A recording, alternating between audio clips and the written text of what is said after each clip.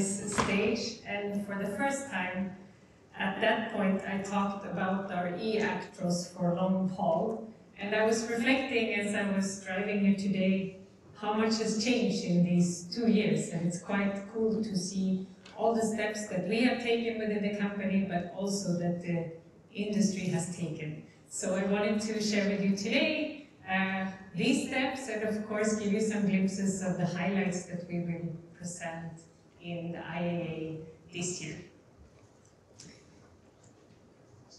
It's maybe not the most positive start to the presentation, but I think all of us in this room know that being part of the transport industry, and more specifically the industry of heavy-duty trucks and buses, we are definitely part of the problem when it comes to climate change.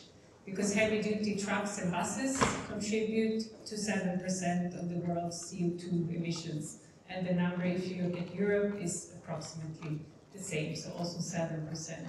So that's maybe not the most motivating start, but on the other hand, for me, this is the great opportunity that we as an industry have, because if we join forces in this room, we can be part of the change. And what we are doing in Daimler Truck, we are betting on a dual strategy. So we are developing both battery electric trucks, but we also believe we need hydrogen as part of the solution, and we will bring hydrogen-powered trucks before the end of the decade. But today, focusing a little bit more here and now, I'm going to spend most of the presentation talking about our electric trucks and what we are doing in that part of the business. Actually, we already have in Daimler Truck over 10 different battery electric vehicles in series production. The first one we brought to the market already 7 years ago, which was the Mitsubishi Fuso e-Canter, which is an important part also of our European offering. We see a big uptake of the e-Canter, especially in the last 2-3 years.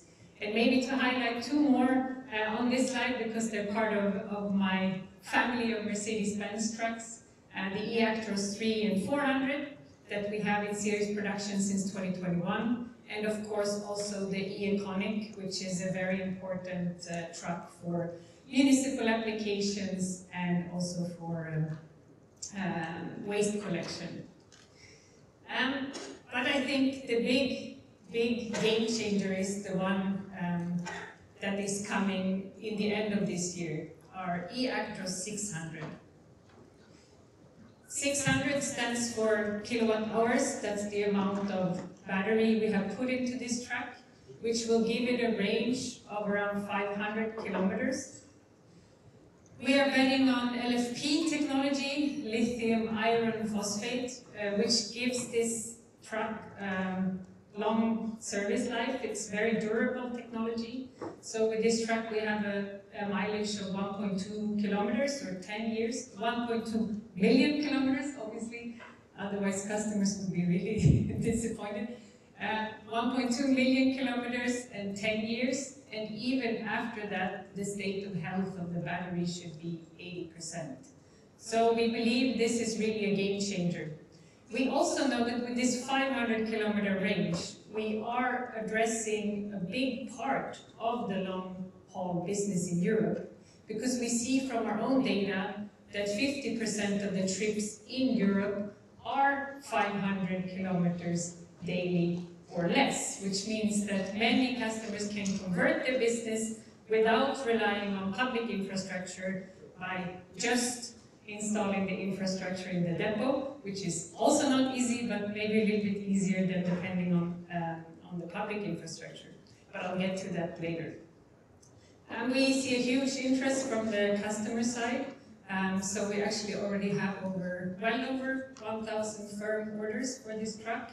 So very, very positive. And we also have now a couple of trucks in customer hands. So I feel very optimistic on the speech I made 2 years ago that now it's really starting to happen.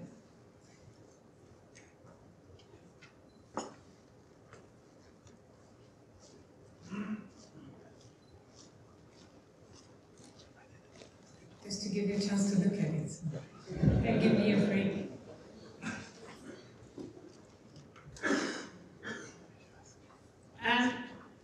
Today we're actually launching another activity, so we will do that in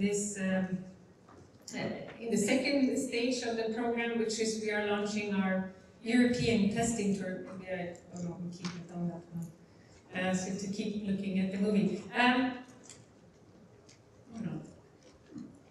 We will actually launch our European testing tour this afternoon. We will have 2 e-Actros running across 20 countries in Europe, total of around 13,000 kilometers. We will go all the way up to the Nordkap in Norway, to the southernmost point of Europe in Spain. And this is, for us, the most extensive testing tour we have ever done. And I know many of you will join different parts of this journey, drive parts of the distance. So I'm really looking forward to seeing how it goes, how the trucks perform, obviously, but also to understand about the infrastructure, how we make that happen. And this is not a PR tour, it's really a tour where we want to test the trucks to their fullest extent, and also to really bring more attention to the big demand that we have for improving the infrastructure across Europe. Coming to the infrastructure, you mentioned it in your speech, Framila. I think it's one of the big challenges we have as an industry and as a European community. Today there is around 200 high-power chargers existing in Europe, and by 2030, in order to reach our targets and to really decarbonize the industry, we need around 35,000 chargers. And part of it hopefully will come through AFIR, which was also mentioned by Framila, but honestly we need even more ambition than what we see in AFIR today.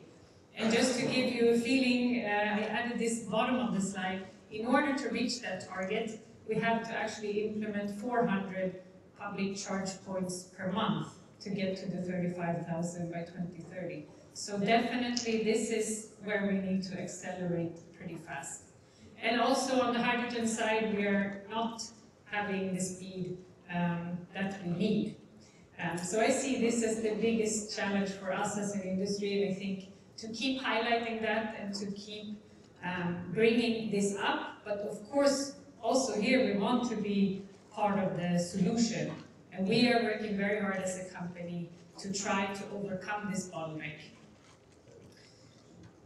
So what are we doing on the infrastructure side? I think one very important thing to talk about when we talk about public charging is that we need megawatt charging.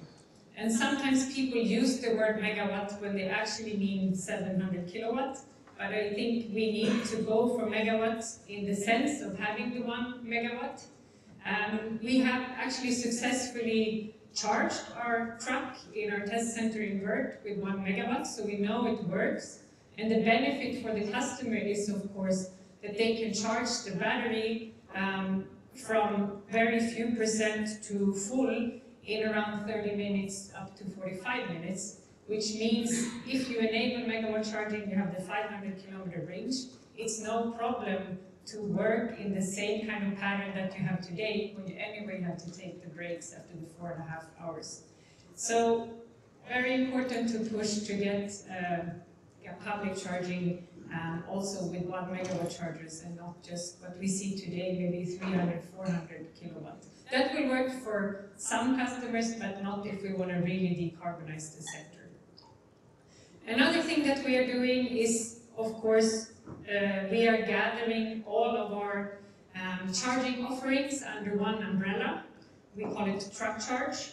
And there we have our consulting services, which we have implemented since a few years back. We work with consulting our customers on how to do the switch into battery electric, because it's, of course, one thing is to electrify the depot, but it also changes the business for many customers in how they do the transport.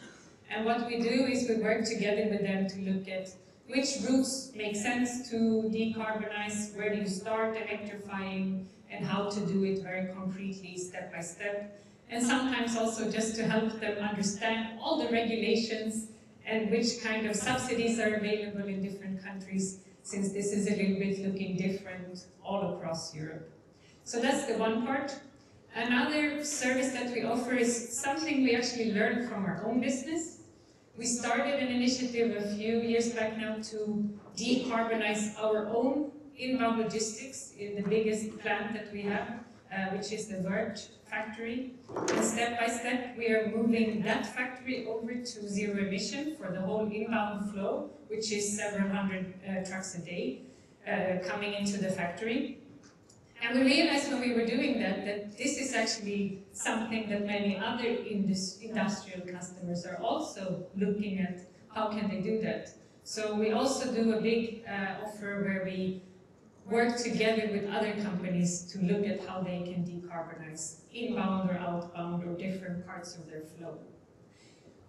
Of course, we also work together with Alpitronic to offer chargers, and not only just to sell the chargers, but of course to make sure they are running well and working in the depot of the customer. So we're just starting to roll that out now.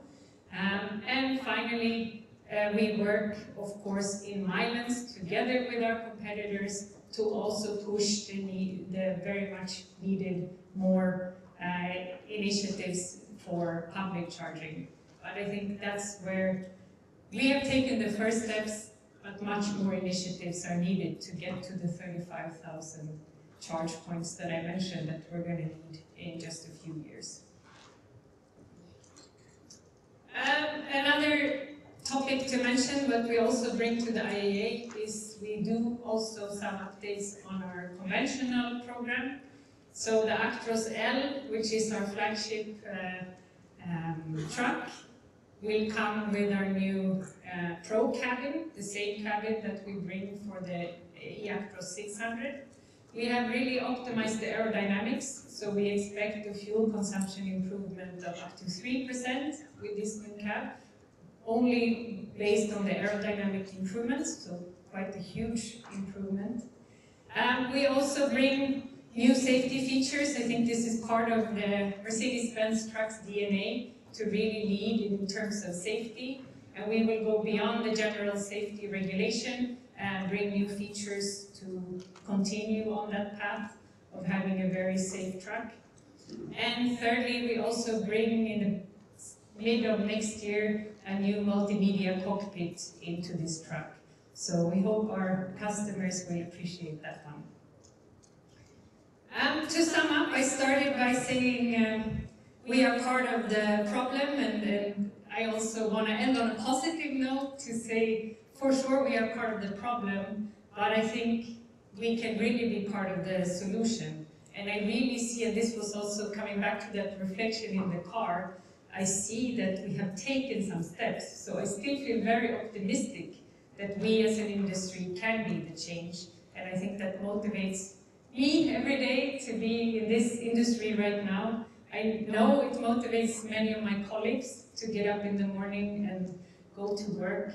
And I think and hope it motivates many of you who are also in this industry to be part of the change. What a really beautiful mindset, actually, I have to say.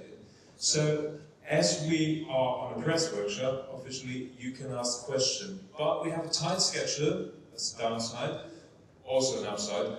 So if you have questions, we have time for 2 questions now, but then later, as Karin already mentioned, she will be presenting live on the Klassik on our media mingle and experience tour, so there are more time for questions. Are there any questions from the audience? So they're all blown away. Or sleeping, I don't know. No, I don't think so. No. So you could also use a coffee break. There's a question. So my co-worker too will just give you a microphone that we can hear you properly, and then please say your name and the media, and then to go. Markus Burgdorf, Association of the Motor Journalists in Germany. I understand infrastructure is crucial for the success.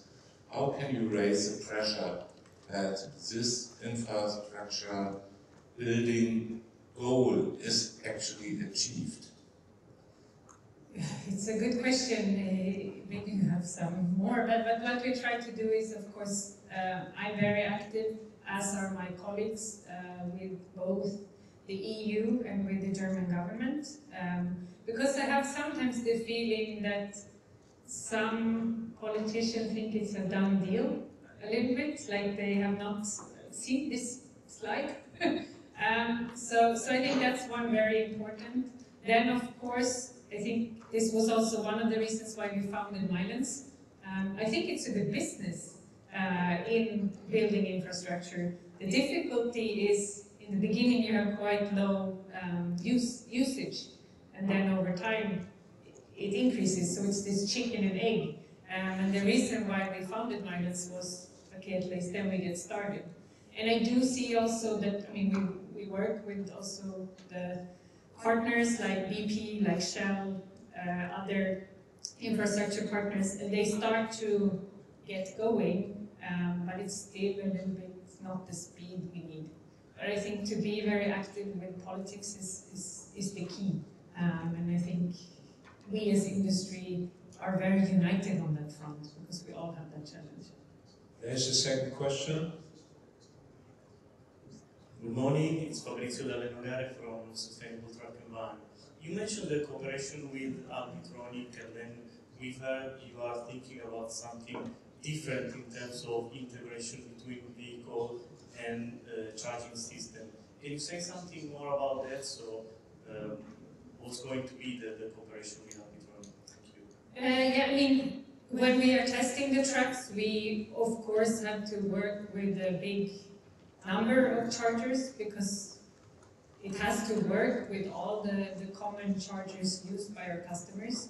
And what we're doing specifically with Alpitronic is that through our own retail network, we will sell the chargers, and then in collaboration with Alpitronic also offer maintenance. So that's the specifics on that collaboration. Thank you. And there's a third question from Jolene. So the microphone is coming up.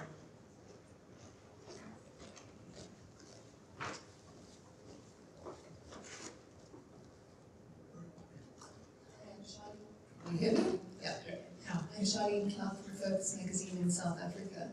I'm happy to see about the developments in the diesel truck because diesel is still very much an important product for our market, and I think for many developing countries too. Would you say that this is one of the last IAAs that you will actually still have diesel technology displayed on your stand? Or is that something that we can see in the next 2 years, in the next 4 years, in the next 6 years? Or is this kind of it? Oh, we have not yet started discussing what trucks we're going to show in 2 years, but honestly, we see this transformation happening in Europe primarily at this point in time. But if you look at Mercedes-Benz Trucks, we're a global company. I have around 50% of my global volume in Europe. So for sure, we need to be sure to stay competitive to offer our customers good products. Also in the other markets, maybe one example is, from Miller also mentioned the Euro 7, and in conjunction with Euro 7 we will also bring our next generation of engines. And for sure the idea is that will live for a longer time in the markets outside Europe where we see that the transformation might take longer. So we continue to focus also to make our regular trucks more efficient.